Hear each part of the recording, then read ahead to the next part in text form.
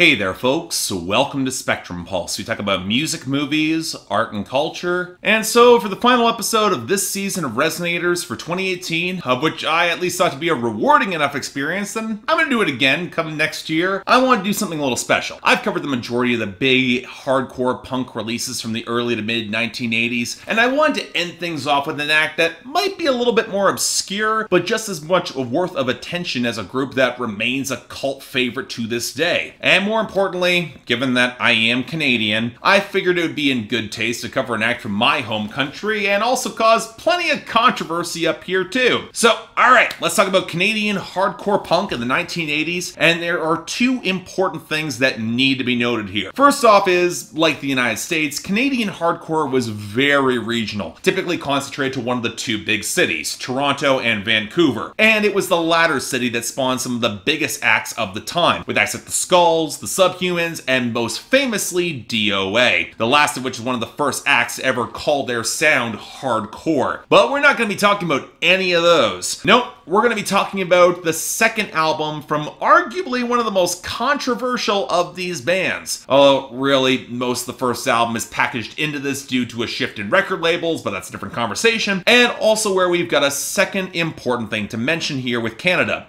Obscenity laws. Yes, in the 1980s, Canada had obscenity laws against the creation and distribution of depictions of profane sexual acts and extreme violence. And even to this day, some of this does remain on the books, for better or worse, albeit not particularly enforceable in the age of the internet, but also a different conversation. And this band was provocative enough to actually spur major court cases in the late 1980s surrounding said laws with their music, but we need to talk about what laid the groundwork to get them as one of the most graphic hardcore punk bands not named G.G. Allen. Yep, folks, today we're going to be talking about the 1985 album Fetus by the Dayglo Abortions, and this is Resonators.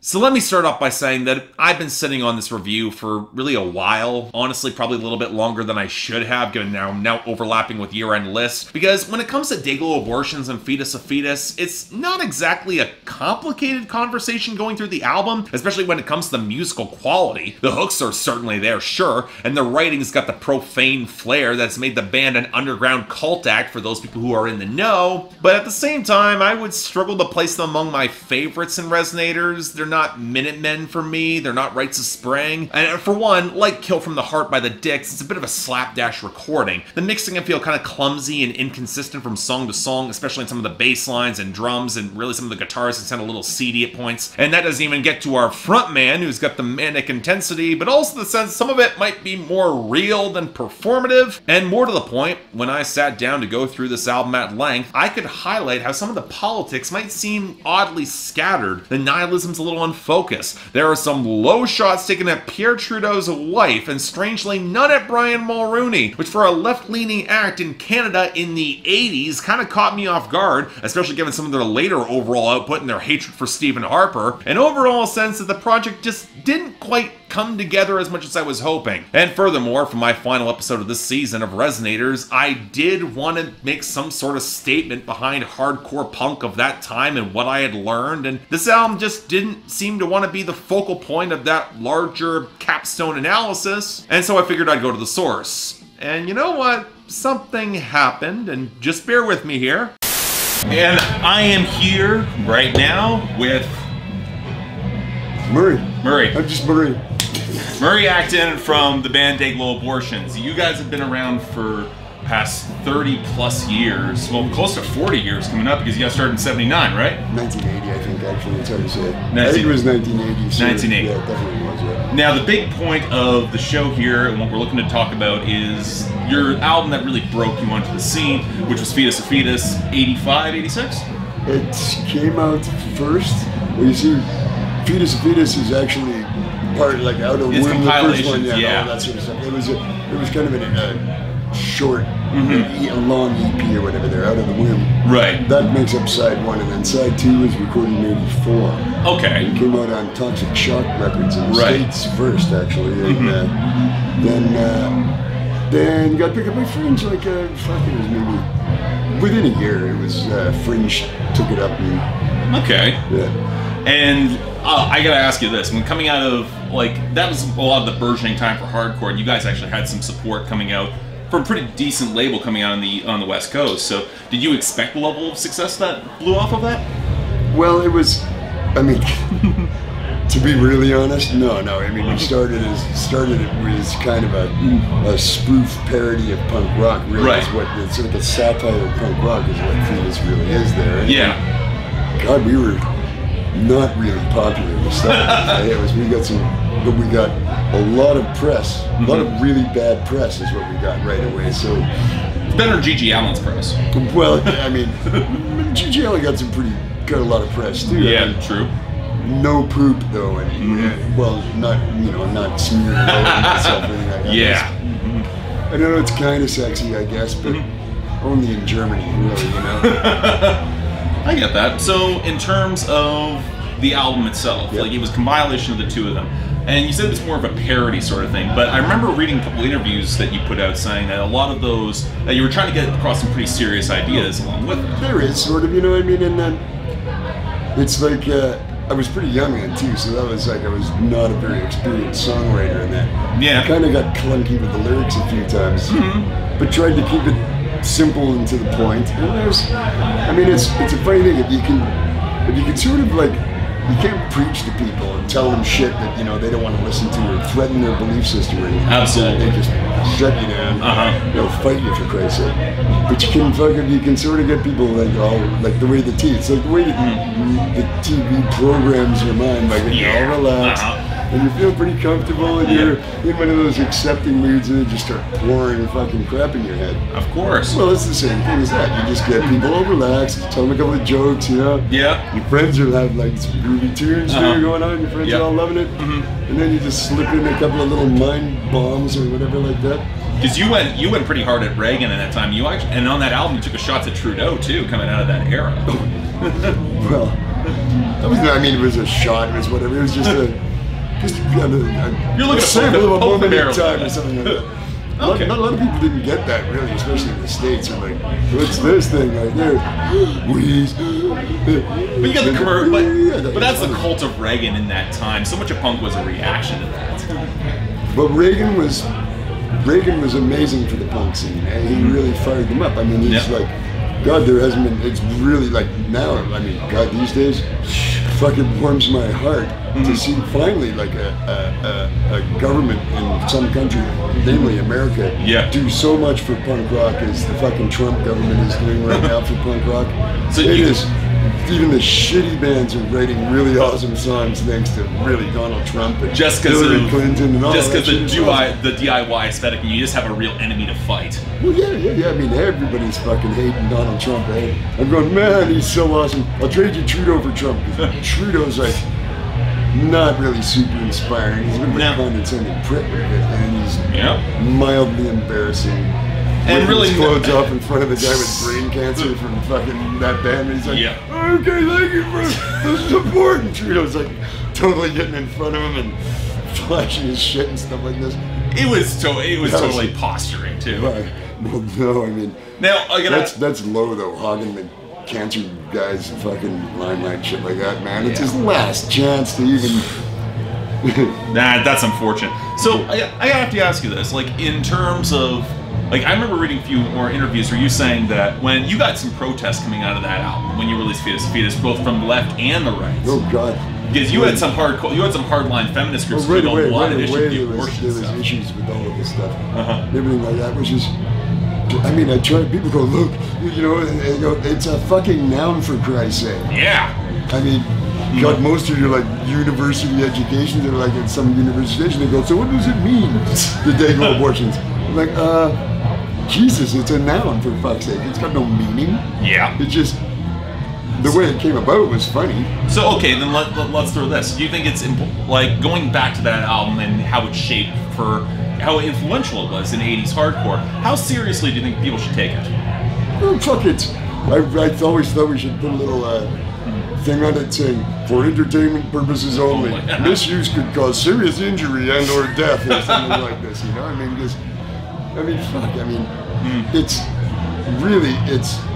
just fucking entertainment. When just it gets joking. down to it, you know? Yeah. It's music, but music's got power. It's a language that has all kinds of shit in it, and it fires up all kinds of thoughts, and it makes people think things. And it might make people think things that they... Why not? Would just like, they're going, no, I can't ever think that thought. And I go, haha, I made you think that thought. Ha, you know, and it's like... So the fun thing, okay, do you think you could have made... Do you think that album could be made in 2018 in the same way? Well, I was planning on making one way more shocking than that one. Because I heard your 2016 album. And oh yeah, the Armageddon's Private. Yeah, you guys went into like, I like the track at the end where you took a nice good broadside at Harper. That was massive. I attempted to put out a whole Let's Kill Stephen Harper, I think it was going to be called album, but the fucking record company chickened out, eh? And all kinds of wonderful ideas. I was going, we need to drum up a bit of publicity around here. Yeah. I have this proven method for doing it. It's called getting arrested for selling your shit by threatening to kill Harper and continually on that. But do you think punk has that power to actually, like, do you think they would just brush you aside? Well, if they were smart, they would. But sometimes they don't. Sometimes they just can't resist, eh? Yeah. Like check this one out. I'm gonna make this record. I've already got it green lighted and everything. Yeah. Called Hate Speech. From the next Dayglo album. Okay. It's gonna have painting on the front of it and stuff like that. Yeah. On one side, it's gonna be Donald Trump. You know those kids' books where you can slide the arm back and forth on the little thing? Well, it's Donald Trump fisting his daughter, and you can slide his arm in and out like this. T.I. did something similar to that on one of his like music videos. Oh yeah. Yeah, I think it was his wife just basically doing a striptease for him while he was in the Oval Office. No, this is fisting the fucking daughter that he's always running about. He's always wanted to fuck her. Seems like, oh yeah, so he's just like, and then on the other side, it's got Tony Podesta sticking a baby in Hillary Clinton's ass, and you can make that go in and out like that too. Eh? Like, yep, that'll do it. And, Hillary Clinton's like this with her fangs and some kid's kidney in her hand or something like this. Yeah. And Russian hookers pissing all over the lot of them and stuff like this. It works, so because that will draw controversy. Check this one. No, it gets better. But there's the baby. Used in an obvious sex thing. And we try and make it as graphic and as realistic as possible. Then it's got a black sheet that folds over it and says, warning, this album contains extreme pornography involving children. It might be illegal in some areas. Consult with local authorities before purchasing. Yep. And that's what you get. It's looking there like that. And that's what you see. And you'd open it up, and sure enough, just like it guaranteed on the front cover, there's a baby being stuffed up someone's anus, and poop all over its head and stuff like this. Yep. And which is technically, according to the obscenity laws in Canada, well, there was the obscenity laws because of the court case we got involved in with fringing and all that. They had to rewrite that part of the Constitution, and it's now called the Pornography Act, I believe. Yeah. And it's pornography that's made in Canada. Very explicit that anything involving children does not have to be video. It can be fictitious written words. It can be album art. Other than just about thoughts, is qualifies as child pornography if there's children in it. So, ta-da! Like this, and then we go.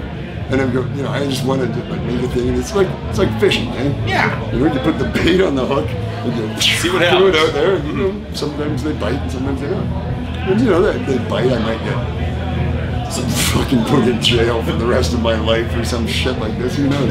Except it's not threatening to kill the Prime Minister anymore, which might have been a little much, that one, but you never know.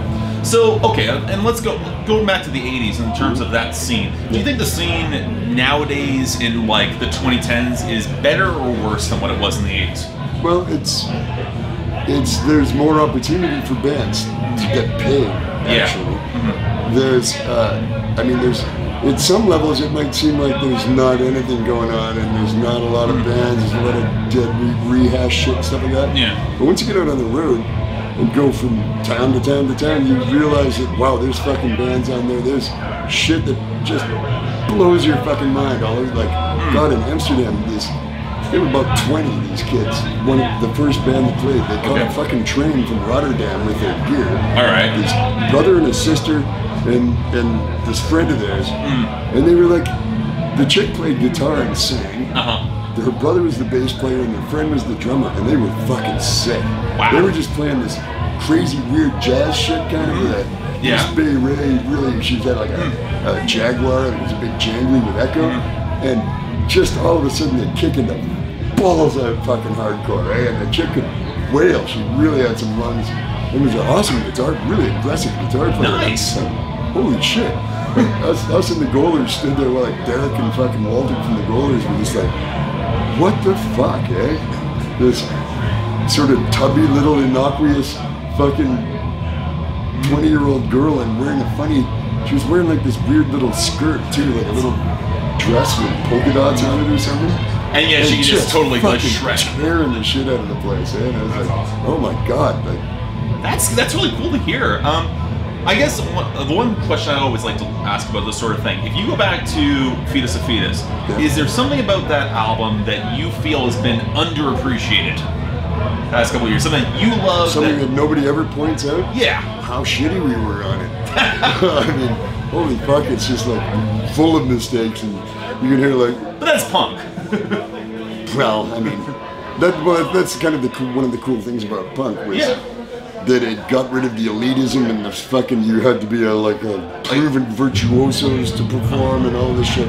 Yeah, you guys were raw. Everybody come and really to deny people the access to create their own music and to create things like that is a fucking crime, really, because look at the shit that goes on, you know, right? Fucking man, sometimes the least skilled musicians can get up there and just fucking catch some piece of magic that you can't even figure out what the fuck it is. Yeah. But for some reason, it's super awesome, you know, and quite often the virtuosos are pretty stale. Actually, when it really gets down to it, they're stiff. There's nothing to it. Well, yeah, it's emotionless.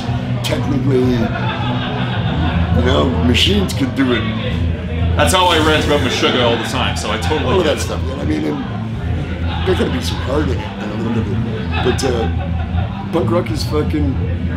I don't know what that wasn't even the question. I was like, it was the fucking something that you silly Dayglo's album, something that's in there that's not recognized. Well, yeah, I don't know. I swore a lot on it. Yes, you did. I was pretty proud of that. They had the blood when they showed it on the news. They had all the titles blacked out on the back. I was fuck yeah! You see that? Can't even put the fucking titles of the songs on the fucking TV. I was just like, yeah. It's kind of funny. I was actually watching TV earlier on CNN. That wasn't common back then. Well, now there's swearing in chirons right now. Oh, I know. It's nuts. Got fucking people whipping their dick out on TV commercials.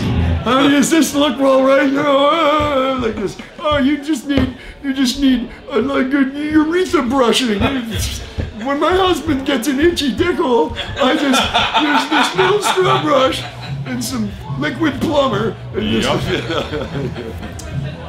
I know what I don't watch TV actually. I'm just assuming that's what's on these days. Probably, I'm thinking. Well, honestly, you gave me everything I was hoping to hear. Like so okay. Going back to it one more, like in terms of Fetus itself. Are you happy with that album, or would you re-record it at some point? Oh fuck no! I mean, it's like, especially when I listen to like Out of the Womb side. Yeah. That was produced by Nick Jones, this guy from the band called The Pointed Sticks. He was their singer and big guy. He had recording studio experience and shit like that. We had no fucking clue what we were doing. So we went to the studio in Victoria, but we hired Nick Jones and another guy, Colin Griffiths. Yeah. Who's a guitar player from like Wasted Lines and stuff like this. Killer, cool people anyway. Okay. They came over and helped us produce it.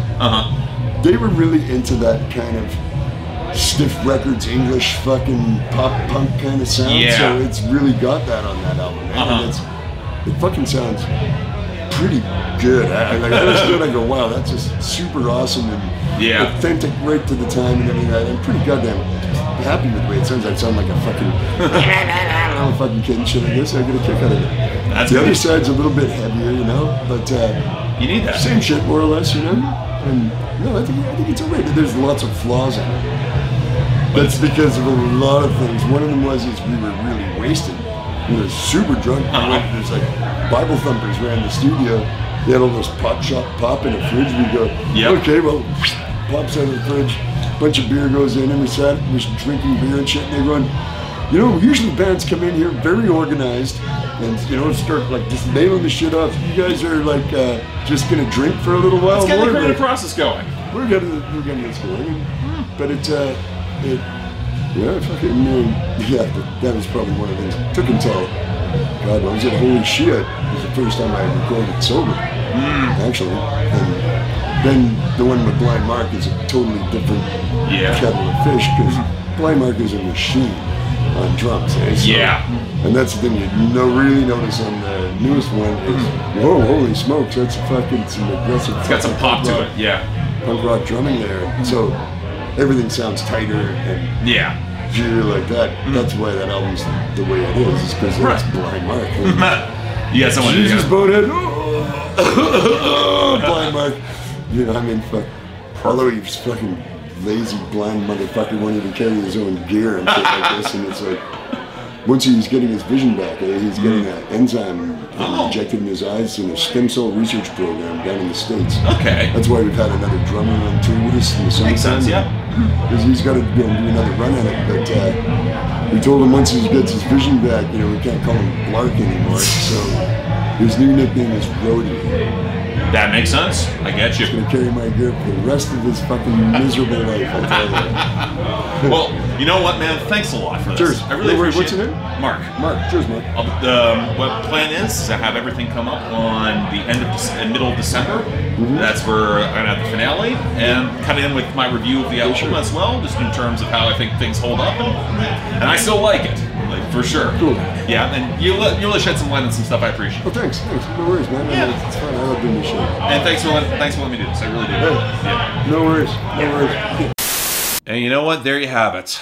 I'm not sure how much sense all or any of that even made, but to me it does provide something of a focal point here, in that for all of its rage and intensity, hardcore punk in the 1980s was kind of amorphous. It resisted analysis. It was DIY. It was either composed in the throes of a lot of alcohol or drugs, or it was just stone sober walking away from them. It could be both optimistic or nihilistic or some blend of the two, but more than ever, it was young. It was brash, and it was willing to piss you off regardless of whether you sided with them or against them, what side of the political spectrum you were on. And being young at that time, often a lot younger than I am now, they couldn't give a rat's ass about what critics canonized then or now. They were just looking to capture moments of raw, unfiltered id until they could evolve it into more artistically satisfying work. In other words, when I went back into the genre expecting a lack of refinement or the excuse of DIY would be used to dismiss proficiency or quality, what I found instead was a pileup of very real talent and passion that never needed the excuse. And they never cared to make it either. And while Fetus is not one of my favorites to come out of the scene, to be honest, 7 out of 10 in my books, mostly because as a fan of Canadian history, it can get pretty damn hilarious and provocative. It did win me over. But the goal of Resonators for me was to introduce a genre in which I don't have the most knowledge and then give me an understanding of how it worked, for good or for ill. And hell, when it kicks this much ass and spits in this many faces and starts this many fights and casts a long legacy that continues to this day, where a cult act can go and perform and still get a roaring crowd filling up the room every single time, you get why hardcore punk like this stuck around. And honestly, I wouldn't have it any other way.